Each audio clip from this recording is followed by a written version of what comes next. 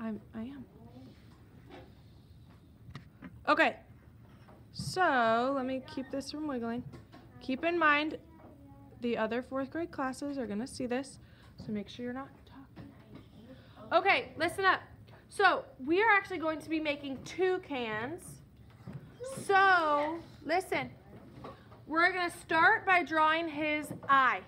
So in this kind of top, can you sit down for me? No, you're gonna face that way. You need your paper to go long and tall. In kind of this like top middle-ish corner, I'm gonna draw, kind of keep in mind how big I make things in proportion to my paper. So if you make something way bigger than me, then your whole picture is gonna have to be way bigger and you're not gonna have room for your whole toucan. So what I did, guys, is I drew a circle and then I drew a smaller circle in the top right for my little highlight and colored it in. You're gonna wait to color it in until you get your Sharpie, okay? I just wanna color it in so you can see it. I almost wanna zoom in more. Okay, then for the rest of his eye, we're gonna make almost like a football shape. So over his eye, I'm gonna make a curved line.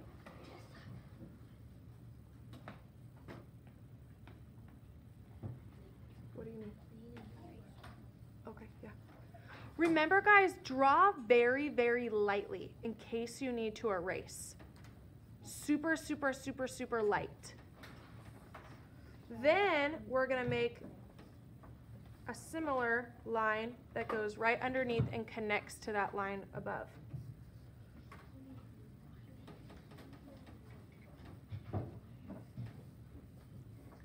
Now we're gonna start on his beak. So what you need is you need a curved line that comes in front of his face. So I like to kind of draw it with my finger first so I kind of get an idea of exactly where I want it. Just like that. Comes right in front of his eye. Make sure you're leaving enough space between his eye and the curve. Then below that curve, I'm going to make another one that's a little bit shorter. And you can see I've kind of left a point in the middle, just a little bit.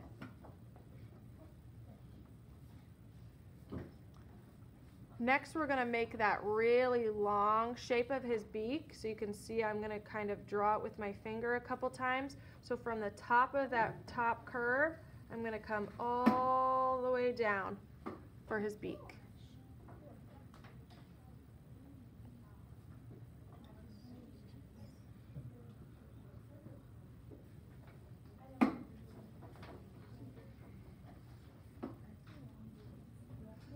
Then from that bottom part of that bottom curve, I'm going to come down and connect them.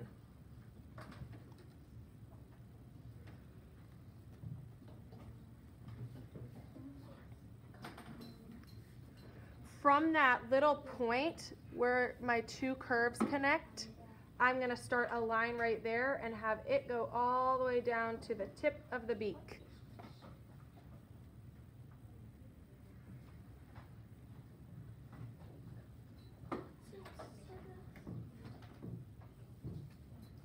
Then we're going to make a little curved section at the tip of his beak.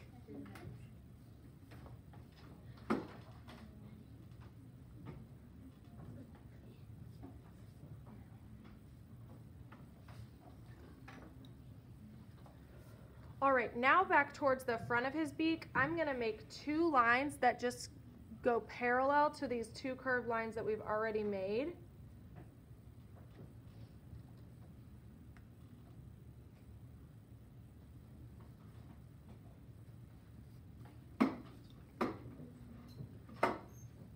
All right, now we're going to make his head. So we want his head to come up and over his eyeball, but we don't want it to be too close to his eye. I've seen a couple people make it too close to the eye and it looks like his head is super skinny.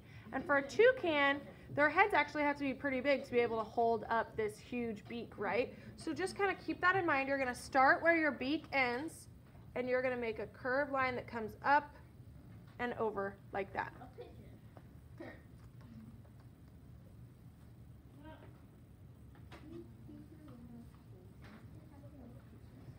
Then from that curved line, you're just going to kind of make it go off the edge of the page. Maybe yours is going to, you just kind of have to do whatever that natural curve does. So if yours is a little bit closer to the edge of the page, it might go off the page sooner. If your head is a little bit further away, it might not come off the page till further down here, right? So just kind of keep that in mind. Do whatever looks natural for your toucan. Then under his beak on this side, I'll give you a second.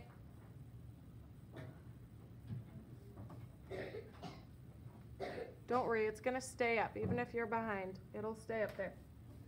Under his beak on this side, I'm going to make just the tiniest little curve that goes in and out like that.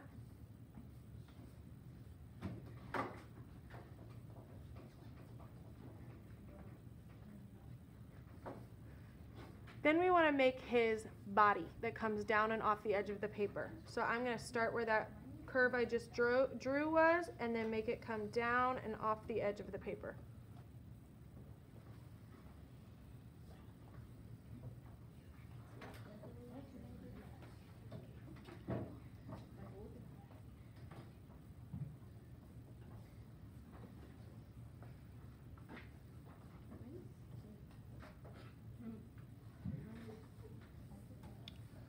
Okay, so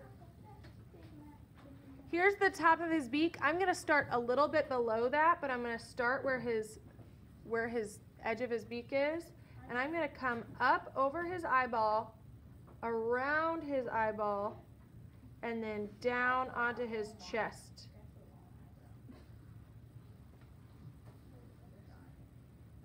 That space will be white. It's kind of like his little like white on his chest, right?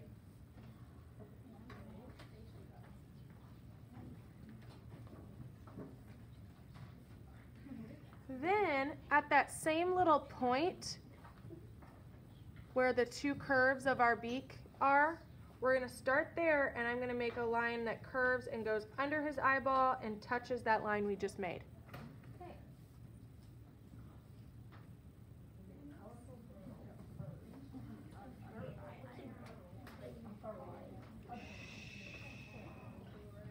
Almost done, guys.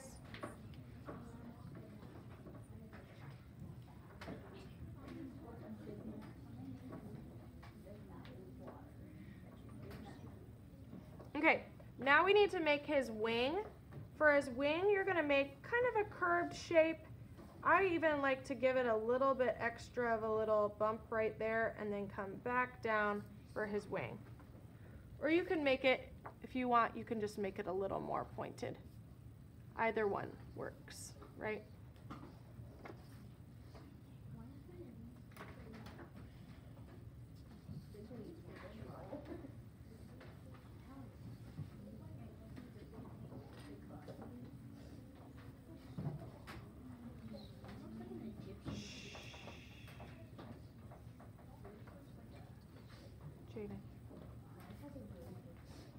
Then about halfway up his wing, I'm going to make a jumping line. And you know there's two ways to make jumping lines. You can make them so they look like bumps, or you can make them so they look kind of like waves. We want to make them look like they are waves in the ocean. About halfway up his wing.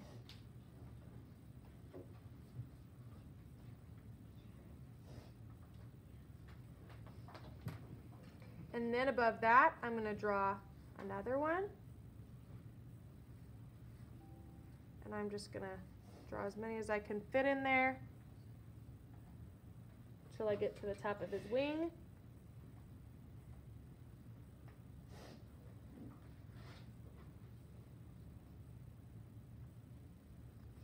Alrighty, then I'm going to draw straight lines that come down from there for the bottom part of his wing.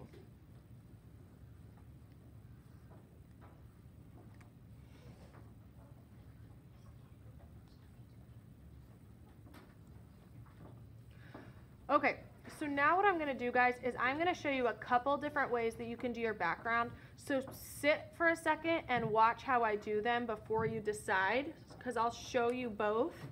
You can make kind of longer leaves where you start with a curved line and then you come back down. So just kind of watch what I do here before you decide. And then what you're going to do is make little tiny skinny leaves that get longer as they go down.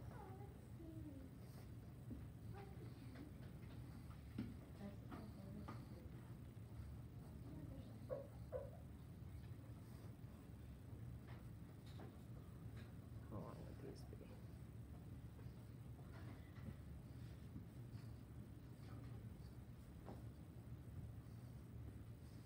So you can see these are long skinny leaves, but they're kind of getting tucked behind his beak a little bit.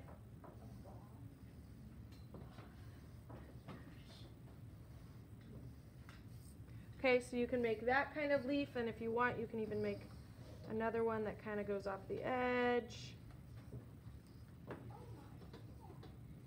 You can make them kind of overlap each other, right?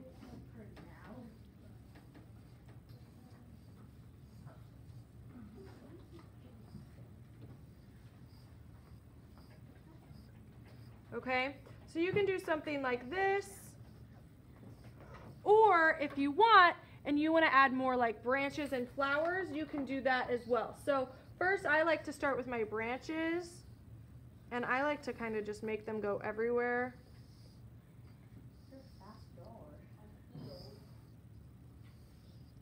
And then you can add different kinds of leaves where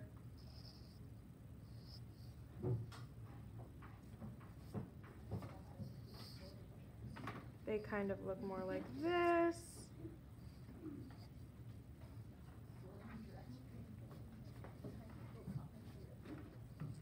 And you can make different kinds of flowers. So maybe I'll make kind of kooky, like rainforest, weird looking flowers, since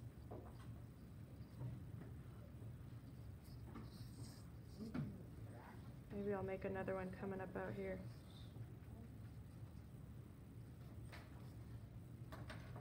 I can make more leaves coming out. So there's a couple different options of what you can make in your background. It looks a little bit busy right now, but when we paint,